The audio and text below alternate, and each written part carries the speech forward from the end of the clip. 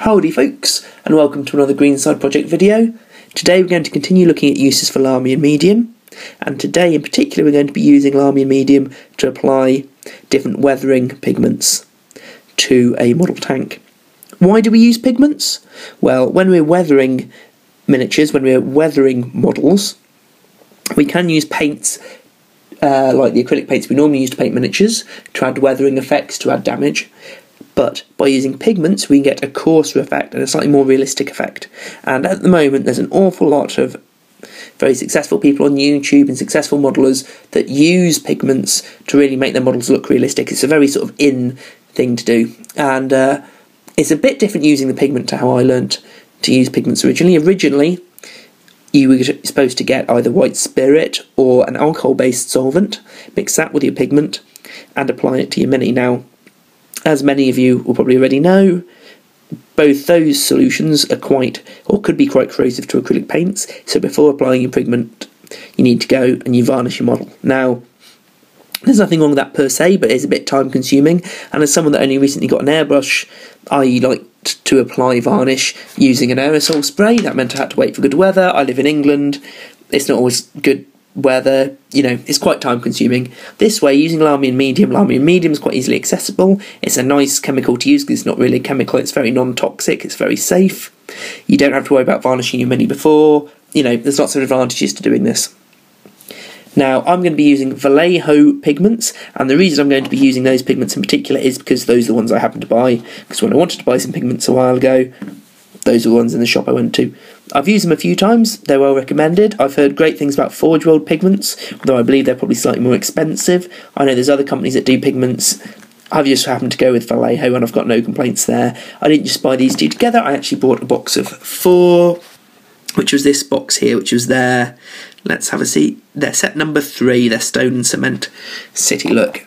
And, right, let's get going.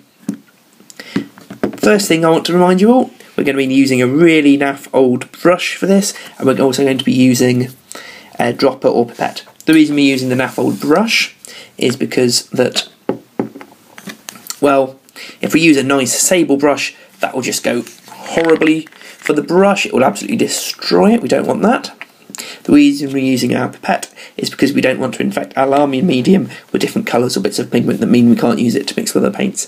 So, we'll also need, and this has just occurred to me, so bear with me 1 second, an old, here we go, an old paint palette. Here we can see an old bit of a blister I used that we don't mind getting some powder in. So we've got our pigment in here, which is just dust. I'm going to pick some up on my brush and just pop it down on my palette, right about there. There we go. Now, be very careful as you do this not to sneeze. Always pop your lid back on the pigment as quickly as possible so you don't spill it over your workspace. These bottles are quite good because they do have sort of child-safe caps on, which encourage safety.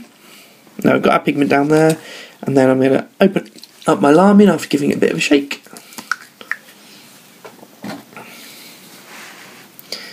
Drop her in. Did I pick any up there? Let's see, I'm going to put... No. Being a bit too timid there, I'm going to get a bit more in. I'm just at first going to put a small... Well, take number 3.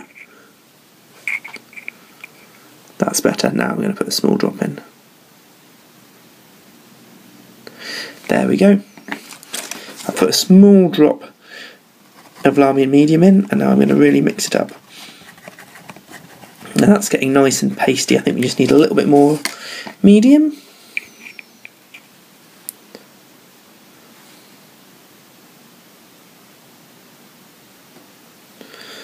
Lovely.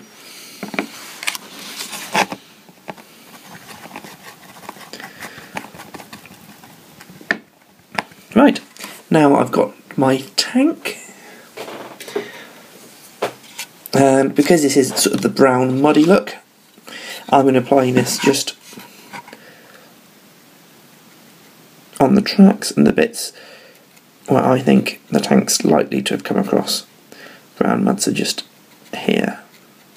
And I'm just going to dab it on, and if I do get a bit too much on, I can just use my finger to wipe it away. Remembering, of course, to use my good old sink and soap to wash my hands before eating anything or hugging any loved ones. So now just dabbing it on. Bit on the tracks. Lovely.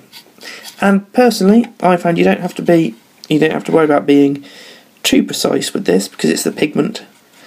It will only go onto raised areas anyway. It's a bit like sort of a modified form of airbrushing, I suppose. Now, I can continue this in my own time because next I'd like to show you some of the black pigment and the effect that has. And I found that the black, or Vallejo actually call this smoke black, is very good for adding, not surprisingly, smoky textures and looks. So again, I'm going to open up my black pigment. I'm going to wash my brush in some water. Now, I am going to make sure that I change this water out before doing anything else with it, like using just regular GW paints, because I want them to be gritty. I'm going to get some of this lovely black pigment out. Put it down there. What's the first thing we do after getting out? We put the lid back on so we don't spill it everywhere. And now it's time for some more Lahmian Medium.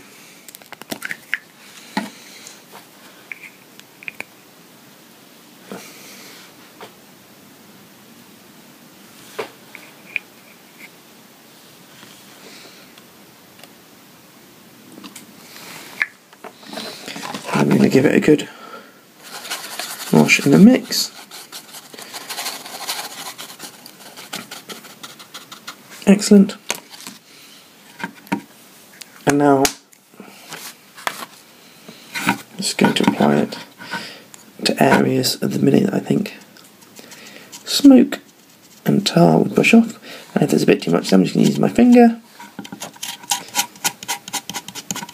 Brush it away a bit. Lovely, and I think we need some there for whatever mystery bits these are. Now I've already put some blasts there, so lovely. And what will happen is, as the medium dries, it should fix on the pigment to the mini.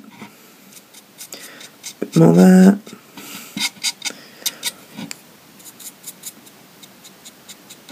Lovely, and actually I've got a bit of a what looks like an oil spill on the top of this barrel, so I'm going to add some pigment there.